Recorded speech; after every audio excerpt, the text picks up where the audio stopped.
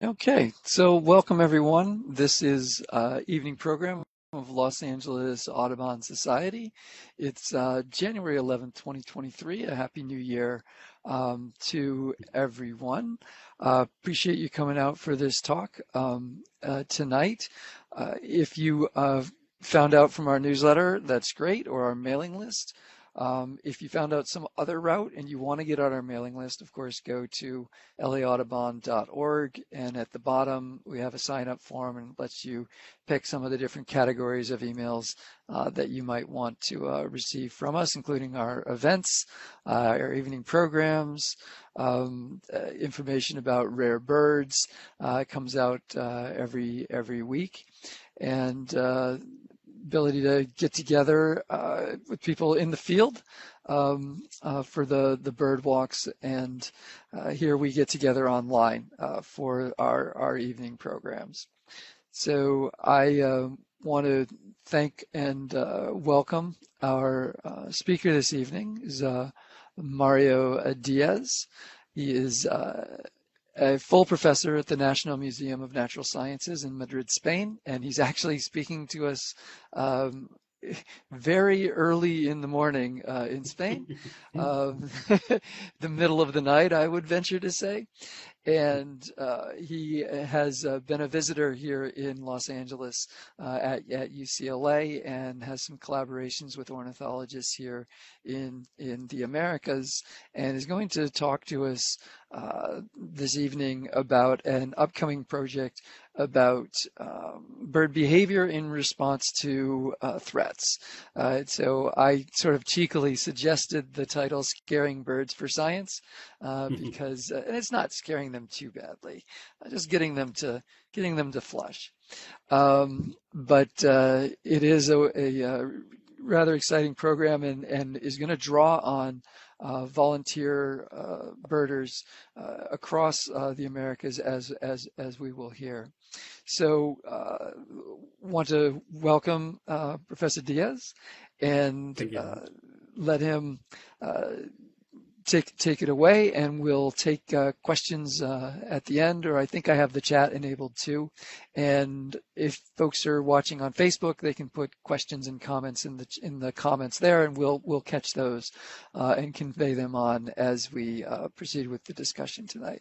So welcome, Mario, and take it away. Thank you very much. I'll share the screen. Everything okay? Looks great.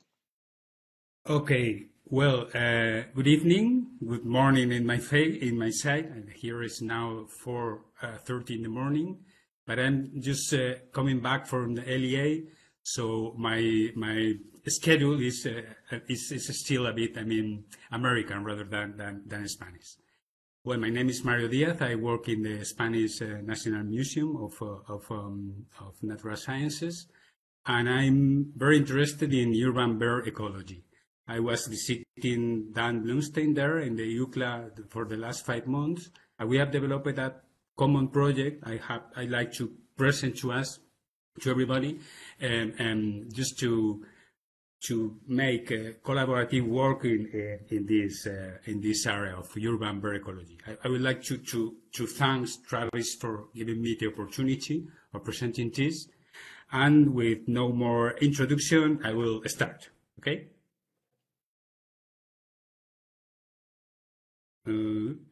Yeah.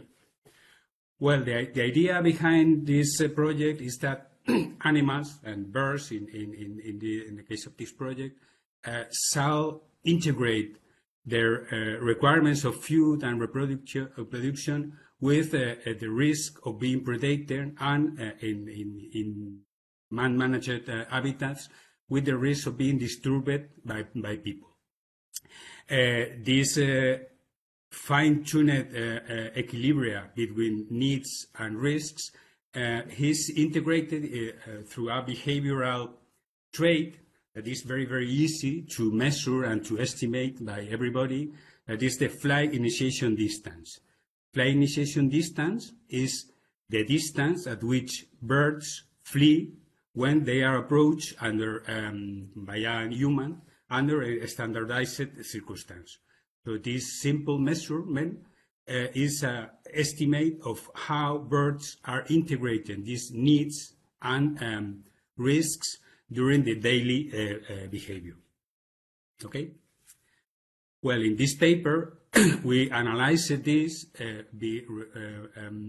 analyzing how flight initiation distance vary in European birds along a latitudinal gradient from the Arctic Circle to southern Spain, and comparing this behavior in cities where birds are subjected to more human disturbance, and in the rural surroundings of these cities.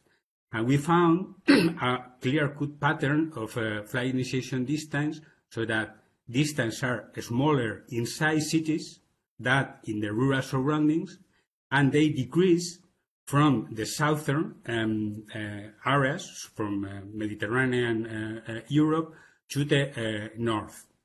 And this pattern of change in flight initiation distance was closely related to the abundance of bird predators, both inside and outside cities and along this gradient, so that predators are less abundant inside cities than in their surroundings, because they are more scared by people than avian prey, and also the abundance decreases northwards in Europe.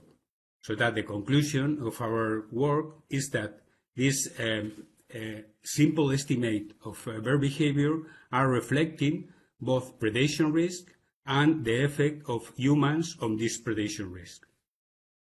Well,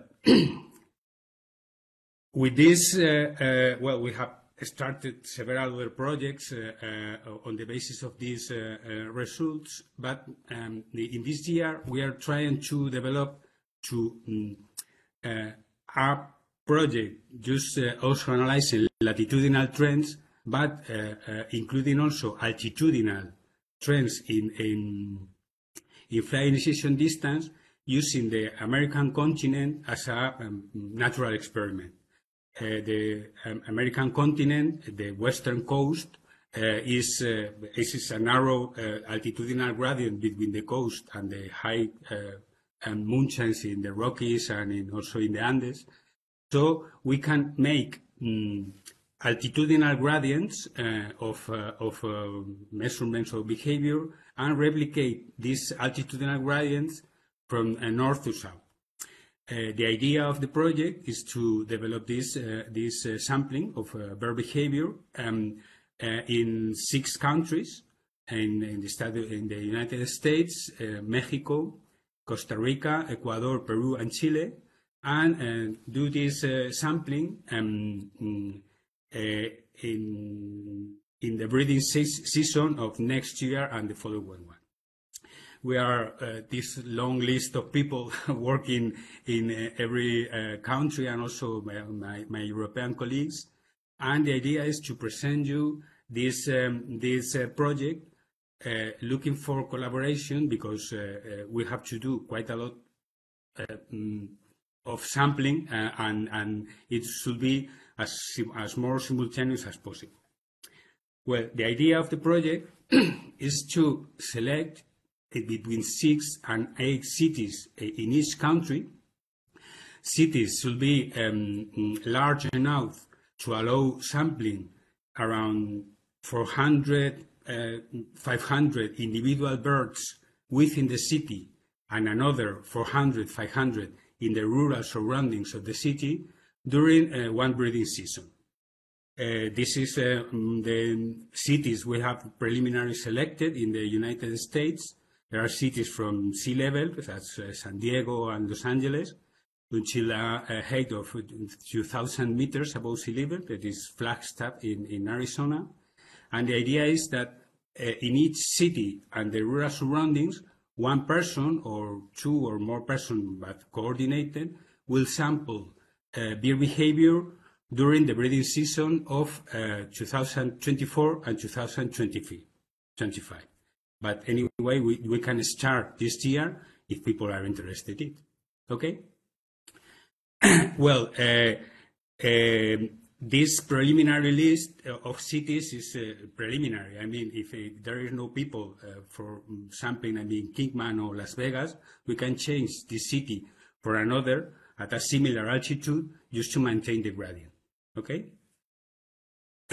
Well, what is the sampling procedure? As you will see, it's very, very simple and very, very, I will say, funny.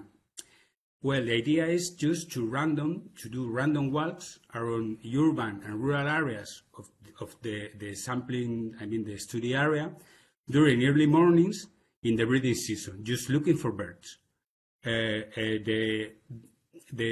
These walks will be more or less the same as we do when we are just bird watching. I mean, the idea is to carry binoculars with neutral clothing, and people should sample birds alone, not in groups, walking at low speed, and just bird watching.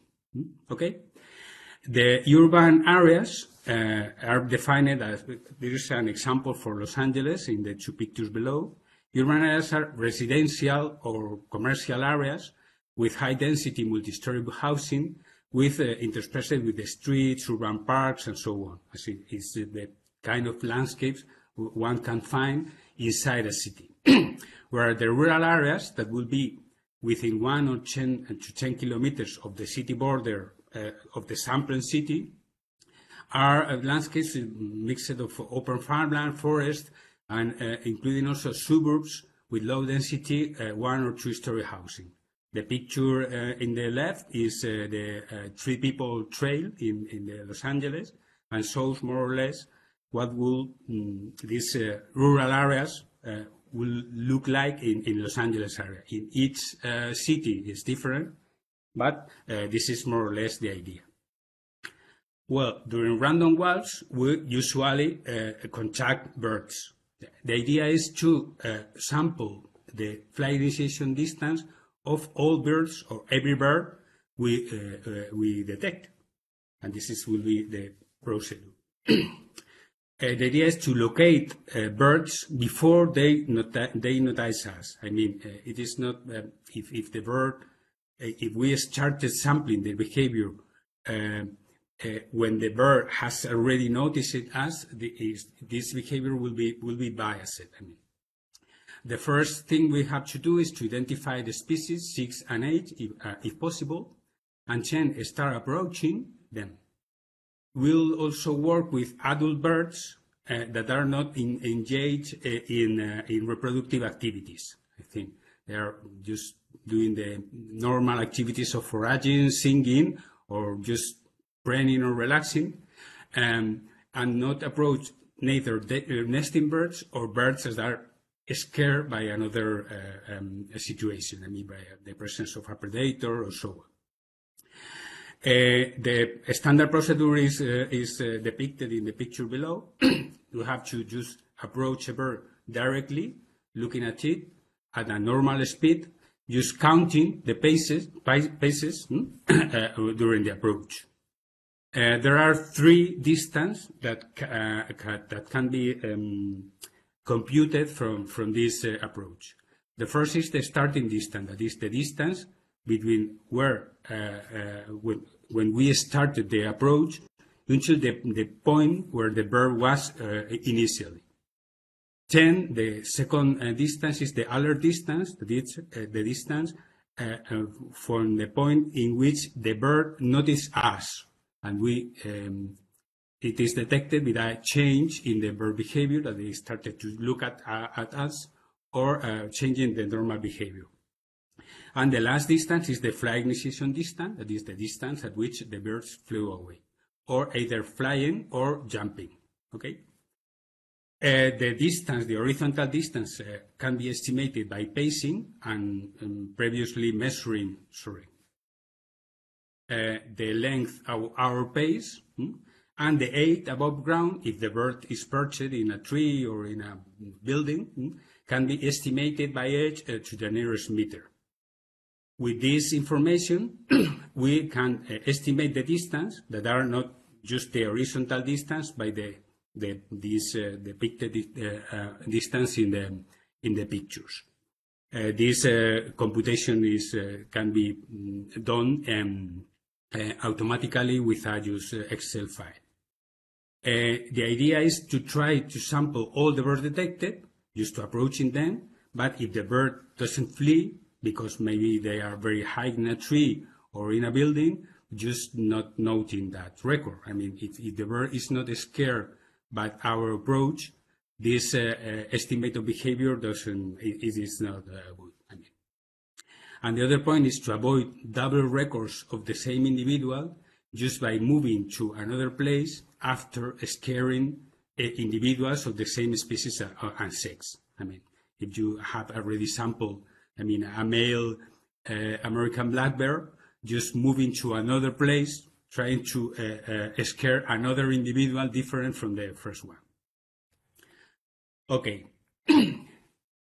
To record this information, we have developed an application for mobile phones that is available free in the internet. The only thing you need is to provide us with an email address for authorizing the download of the application. The application has the two very interesting characteristics for the project.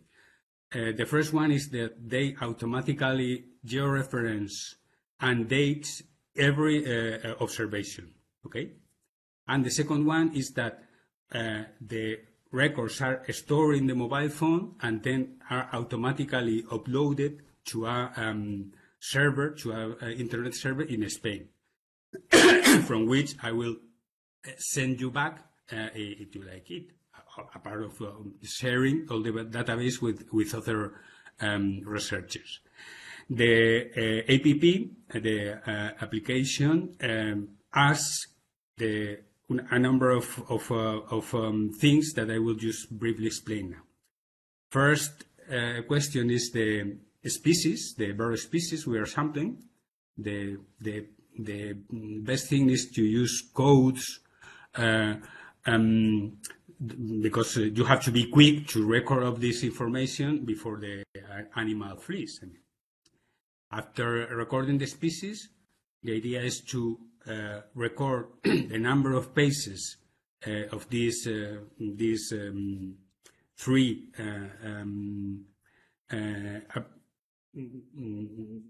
epochs of the approach. No, it is already explained, and also the height above ground of the bird when we start to approach it.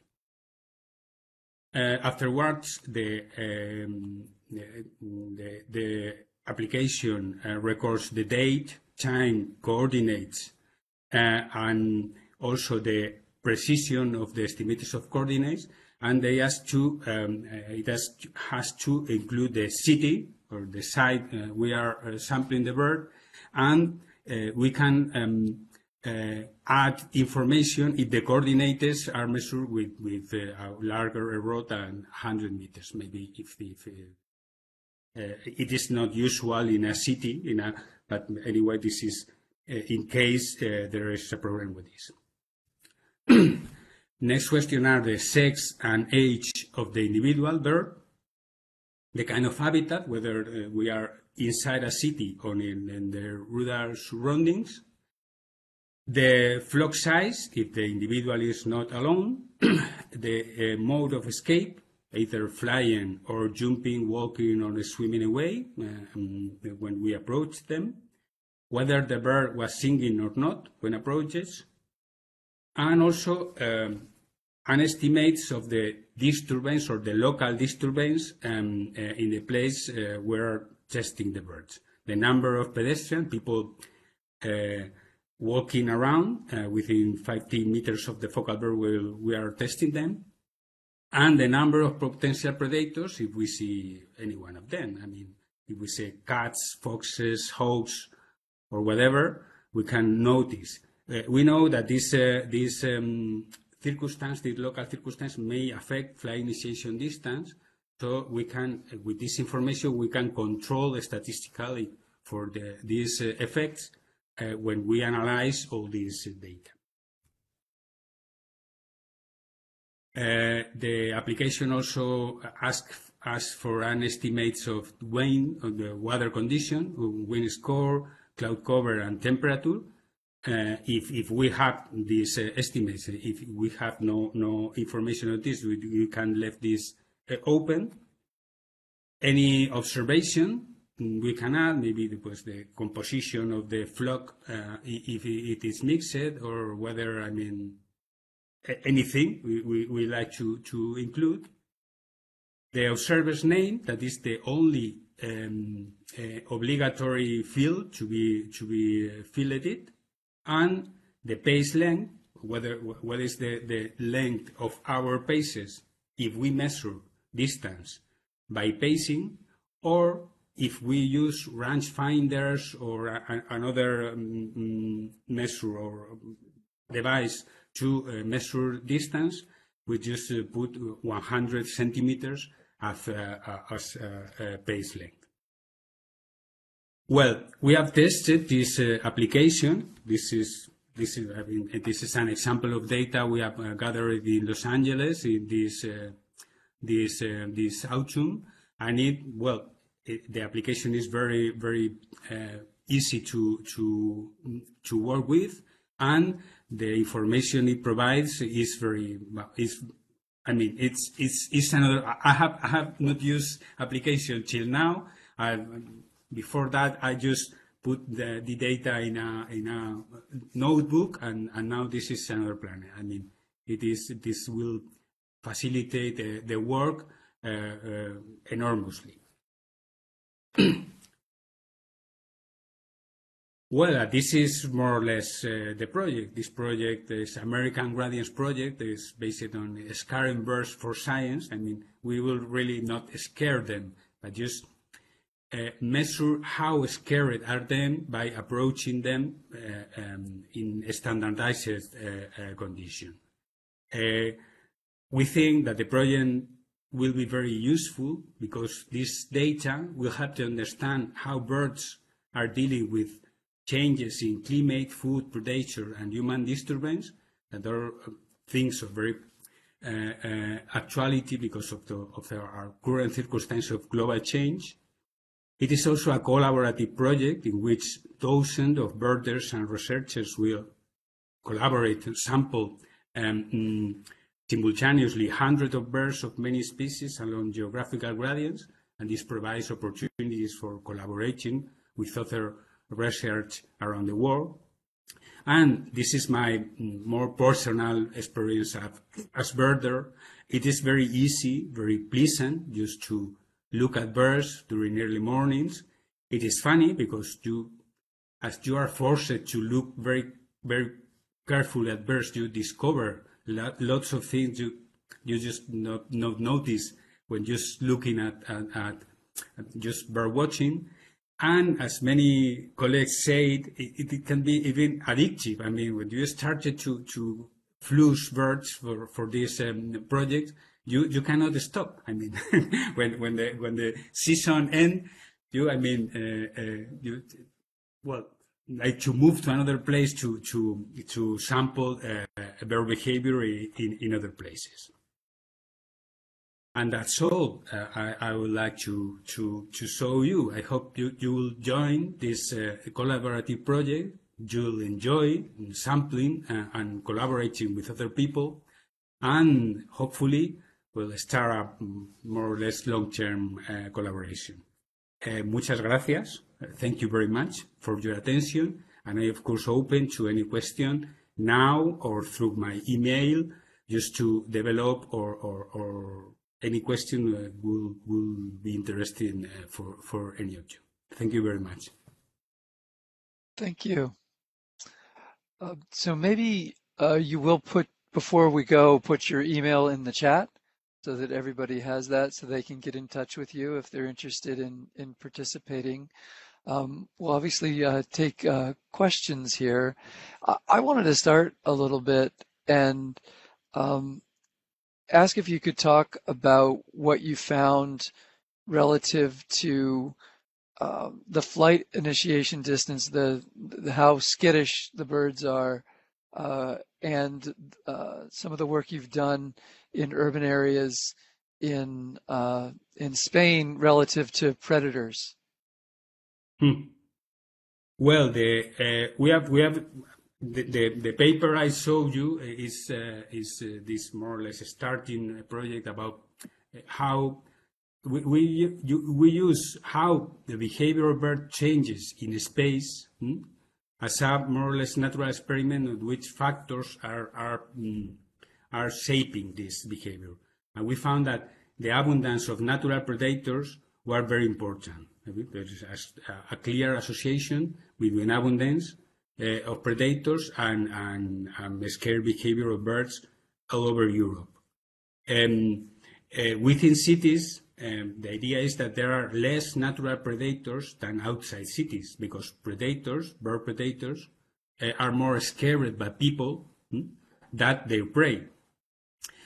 We are also working now with predators that are much more difficult to detect while sampling in urban areas, but that are very important. These are the feral cats. We have started to work with feral cats in Spain, just comparing the bird behavior in areas where there are plenty of these cats as compared with areas with no cats or few cats. And we have found also an effect of cat abundance on bird behavior. In fact, we are trying now to do more or less the same in Los Angeles this spring, using data on the distribution of cats taken from, independent sources apart from the bird sampling. If you know if there are cats around, you can have a biased estimation of flight initiation distance. But fortunately, we have, Travis, you have the data on the distribution of cats in Los Angeles. We have also a very good map of the distribution of cats in Madrid, in Spain, and we are developing a similar map for Toledo, other Spanish city. And this is another, way of using this data, just relating changes in bird behavior in space or in time with estimates of the abundance of predators or disturbance or whatever. And this gets to the question that Marianne was asking in the chat. Well, first of all, how long have you been doing the research on scaring birds, and what is the ultimate objective of the results? So once you learn these things, what can be done with some of the results that'll come out of this project? Well, we have the idea is to use these large-scale databases to estimate how birds can respond to changes, to global change drivers. We have analyzed it in Europe because in Europe we have data from the last 15 years. We have I started working in Madrid, for instance, in Toledo in 2010, so we have data for 12 years. But there are people in the team that started in 2006. So for some cities, we have replicated data for more than 20 years. We have explored the effects of climate change, and we have found also clear-cut response to changes in climate. As the climate is warming, birds need less food, so they are less forced. So flight initiation distance increase because they are not. They don't need to devote time to foraging because their physiological needs are smaller. So the idea behind this large-scale database is that we can use how flight initiation distance vary in space and in time in response to global change drivers and estimate how bird population can respond to global change using these very simple measures. We have also found that there are clear relationships between flight initiation distance and abundance of birds, and also on flight initiation distance and population trends. So It in is some, much easier. Yeah, sorry. I It was is going to much say, easier. Yeah, yeah, it and is so much in some, easier. Yeah, yeah, Travis, go. yeah, so sorry. It's a duet. We're duetting. Um, so in some ways, you're documenting the effects of, in that instance, the cats, and that can lead to potentially policies or understanding the needs of how to manage for species, native species in reserves and things like that. Hmm. Yeah, some research groups all over the world are also using this flying decision distance to define buffer areas around Mhm. reserves. I mean, of course, flying decision distance vary among species more or less predictably. I mean, large birds are usually more scarce than small birds, and there's also association with brain size, plumage. Well, there's lots of association with this. And yes, one idea is that if endangered species are more scared by people or by predators, we will need larger reserves for them just to avoid these effects of scarring. Yes, this idea of buffer areas is especially the Australian groups are using this data, this information for this kind of approaches. But well, the idea of this specific project is to use flying decision distal of common birds just to explore how birds in general will respond to change, to global change. But there are several other potential uses of this information that, of course, we are working in a very collaborative environment. I mean, if people like to address other questions with this data, we are open to develop these collaborations. Well, what you just said, and maybe if you stop sharing your screen, we'll both show up and people can turn their cameras on to ask questions if they'd like. What you just said about the size, relationship between size and flight initiation distance, being that you can get closer to smaller species, is consistent with what Paul just put in the chat, saying it's funny seeing dark-eyed junco. The Yeah. ones in our yard in Culver City are practically tame and will let you approach quietly to within 10 feet or so. So is the size disturbance relationship, are there any exceptions to that you've found, or is it pretty much hummingbirds you can get really close and hawks you can't? Yeah, well, the idea of this invasion of urban habitats by birds is that if individual birds that are more tame in urban areas, the point is that predators are less abundant than outside. So for an individual bird that is more tame, this is an advantage because to invade an urban site, you have to deal with people around.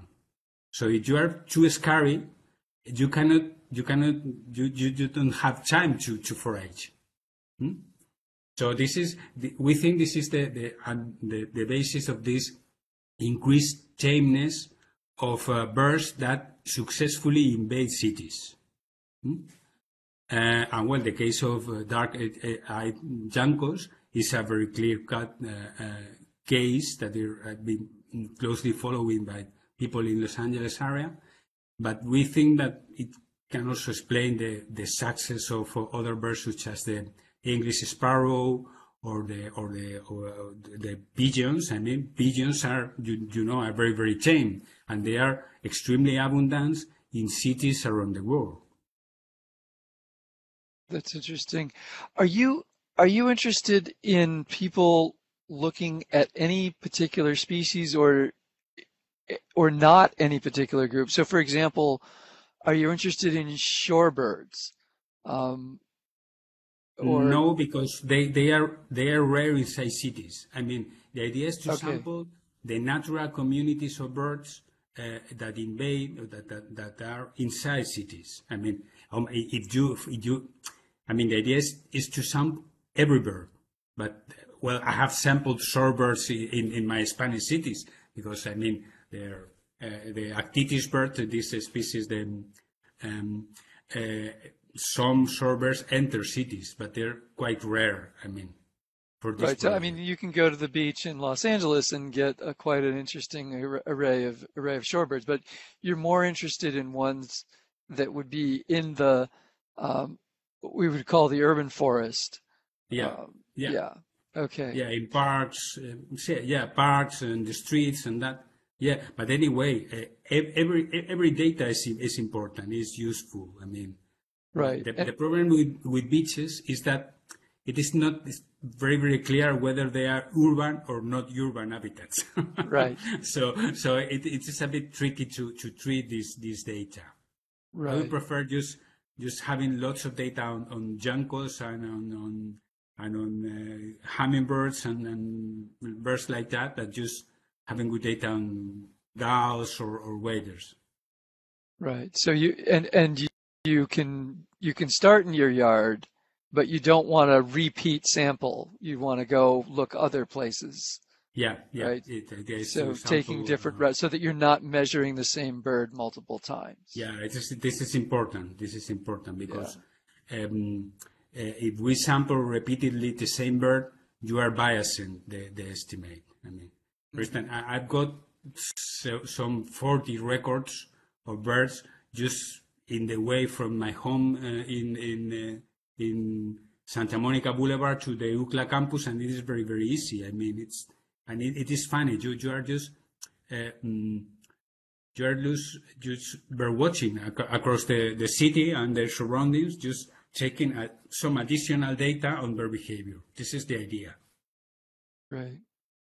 Does anyone have questions? Go ahead. Yeah. My two favorite locations are Will Rogers State Historic Park and Culver City, where I live. So, from what was just said, what I might do would be to go around our area in Culver City or go up to Will Rogers, but not to keep reporting from Will Rogers. Is that what you're saying? Yeah. Okay. It's just Do it record the behavior in the areas you usually visit, and if possible, just to expand your sampling area around the city. But the idea is not to sample several times the same individuals, but just move across the city. I have asked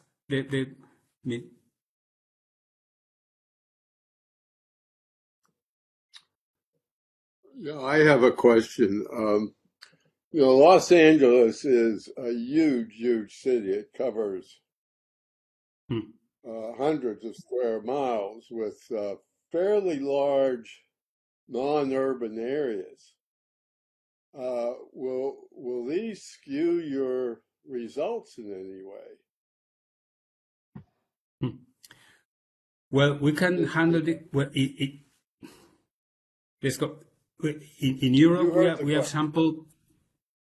Yeah, in Europe we have sampled. For instance, I work in Toledo, that is a very small city, and in Madrid, that is a quite large one. Of course, you don't sample all the city. I mean, but this is just the city is a way to organize your sample.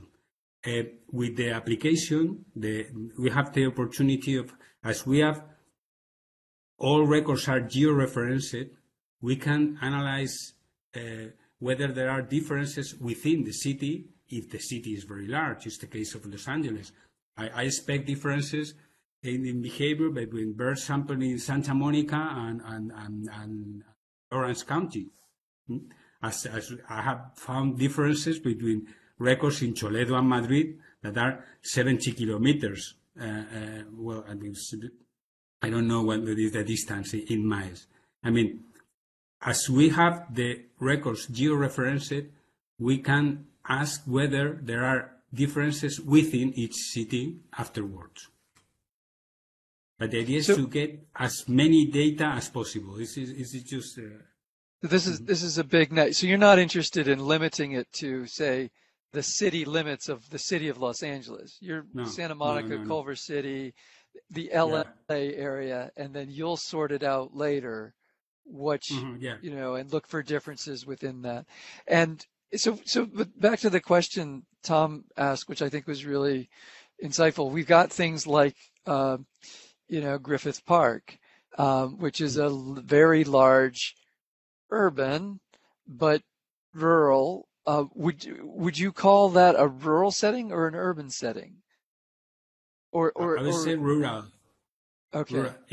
For instance, in Madrid, there is a similar situation. There is a very large, we'll call suburban park. I mean, it's in the border of the city, and we use it. It's called the Casa de Campo. I mean, it is not as large as the Griffith Park, because Madrid is not as large as Los Angeles, no? But it is just the kind of rural area you find in very, very urbanized cities.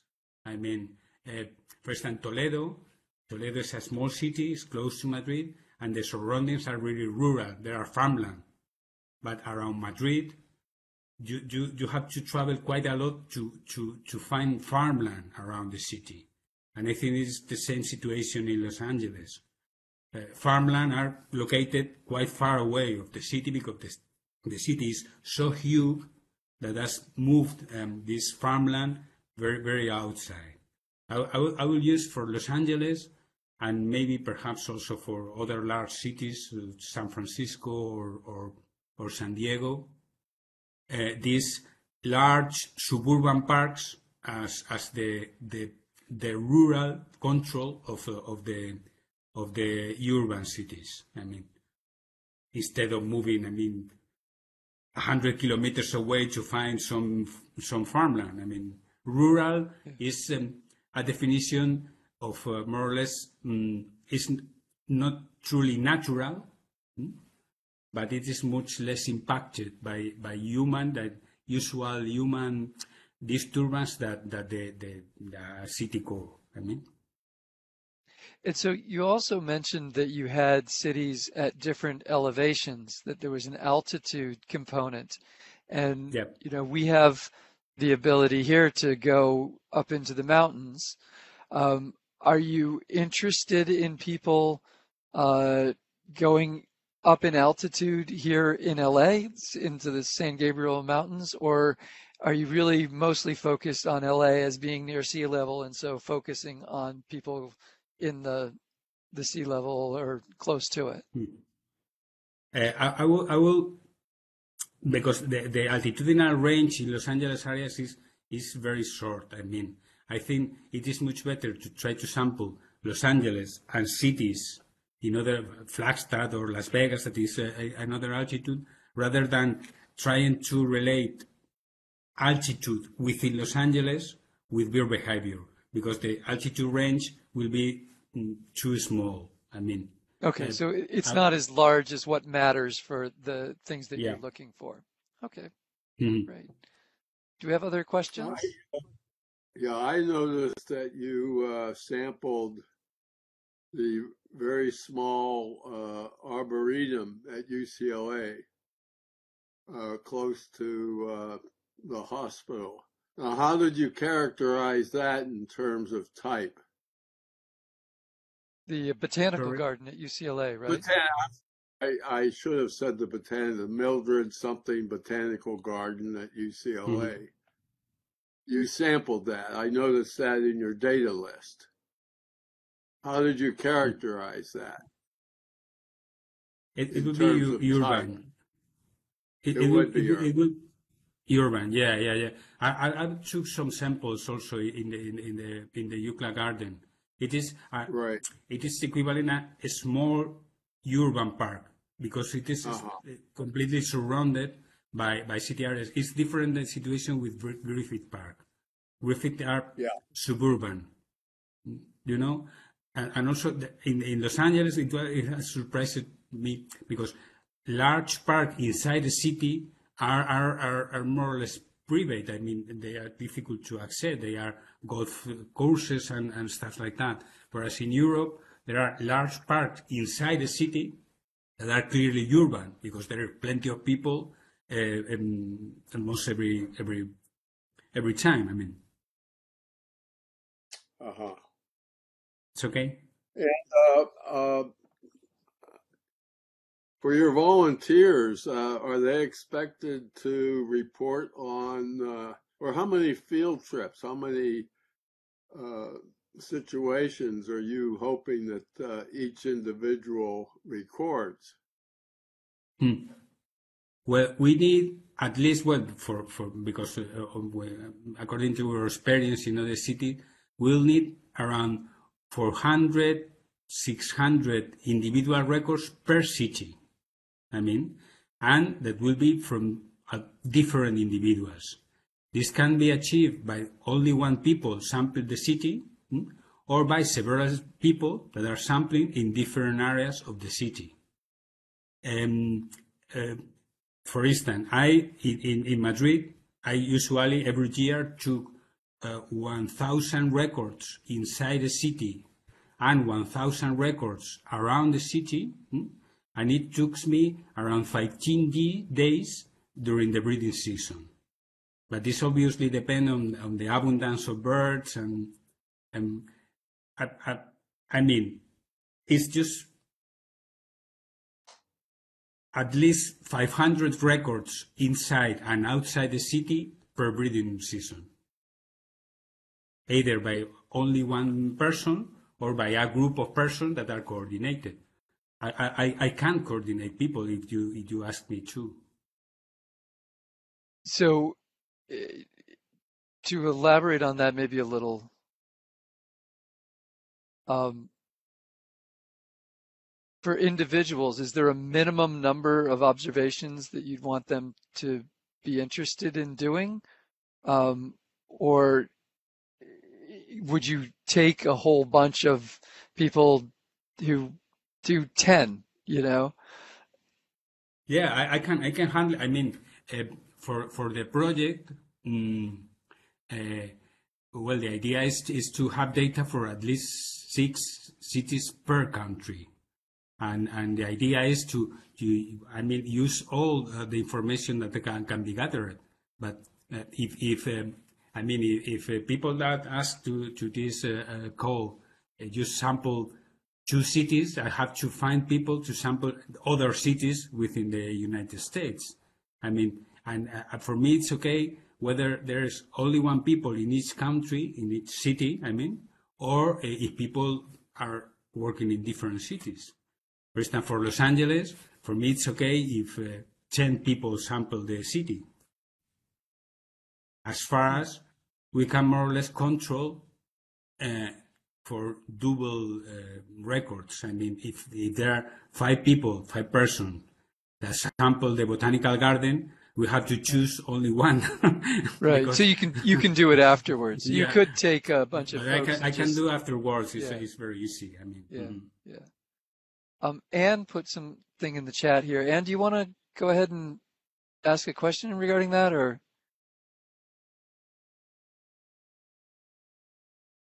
It was kind of long, and it might be counter to Professor Diaz's conclusions. So, in summary, it's that like the conclusion so far is rural birds have more predators around them, so they're more alert and more likely to fly away when we are approaching, right? Yeah. I was thinking about the source of food. So what I wrote in the chat is, in rural areas, they may be undeveloped. They may have more native plants that the local birds eat. So, they might have a lot of food choices in the rural areas. Whereas in where I live in Los Angeles, it's urban, and people move in, people plant whatever they want, and it's not what the native birds eat. So in an urban area like Los Angeles, where I live, a bird might have worked harder if a bird is foraging. I don't know what % of your observations are during foraging, but a bird might have worked harder to even find that plant and it might really not want to part with it because who knows where it will find the next plant that tastes good. Um, and so that might be another possible reason that Mhm. it might not be a matter of whether it's afraid of the oncoming human, but it's how much it loves the plant and doesn't want to part with it. I don't know how to measure that, and I apologize. My thought is not very well formed. Well, it is clear that there are many factors that can affect the behavior of every individual bird. For instance, we have a paper using data for European cities that the presence of feeders also influences the flight initiation distance. Because if the source of food is predictable, birds can are less forced to devote time to feeding because they can fly away and change back. So there is an effect of the availability of food. This is why we presented this flight initiation distance as an integrated behavior of birds. Well, as we cannot measure all the factors that are affecting the behavior of every individual bird, the only way is to sample as many birds in as many different circumstances as possible. And this, if we sample at random, makes that these all other influences cancel out. I mean, I don't know if I mean, if you're sampling birds in areas with plenty of food and less food and more predators and less predators, we are just mixing all these effects. So that if I can take the mean behavior of many birds in Los Angeles and compare them with the mean behavior of many birds in San Diego, in Las Vegas, in Flagstaff, in Mexico City, in San Jose de Costa Rica, Madrid, Paris, Beijing. This is the idea. The approach to try to understand the behavior of any individual bird, it's extremely difficult because there are plenty of things that are influencing this particular behavior. We're trying to work with large means behavior in order to explore how birds in general are responding to global change, not every individual bird, because it is impossible. I mean, this is why we have to collect quite a lot of data by quite a lot of people and analyze the whole data rather than every individual record. I have explained myself. Yeah, so you do, I forget whether you said you do record what the bird is doing when you start, right? Whether they're Not really. No. Not really, okay. Well, the idea is to avoid situation that clearly bias the result. If the bird is in their nest, they probably will have much shorter flight initiation distance than he is foraging. And it is doing normal activities, whether foraging or preening or singing, it's okay. But if it is nesting or feeding a chick, obviously this is another thing. I mean, the flight initiation distance doesn't reflect the state of the bird, but they are forced to do things that retain it in a given place. Yep, right. Well, I want to thank you for getting up in the middle of the night to talk to us. If while we finish up here, if you can type your email in the chat, and I have it as well, and I can communicate updates about this out to the mailing list. But in case people are interested and want to follow up, they'll have your email directly here. And it's the kind of thing, I think, where you take a lot of people who are interested. Maybe there'll be a few who want to do a lot, and a lot who want to do a few. It's that kind of a project. But all of it can go into this central database. And I also appreciate sort of sharing behind the curtain how a project comes together, that we learn these things that are going toward global conservation questions of, birds in cities and the stresses on them, and ultimately then the policies that we need to protect them and keep them along with us as we head into this ever human dominated landscape and world. Yeah, exactly. So you're not interested in shorebirds, but next month for our program, we're going to have Tom Ryan, who's worked with us for many years on shorebirds, and he's going to talk a little bit about the work and some of the community science as well around California least tern, maybe a little bit of snowy plover. And I'm working on getting that announced and out to everybody. So put it on your schedule for the second Wednesday in February, and we'll go to the beach virtually, and some urban-ish locations, urban adjacent beach locations. So thank you again, Mario, for coming, and all of you for your interest in this topic, and we'll see you again next month. Travis, and yep. Leased sandpipers in Bayona Creek a few days ago.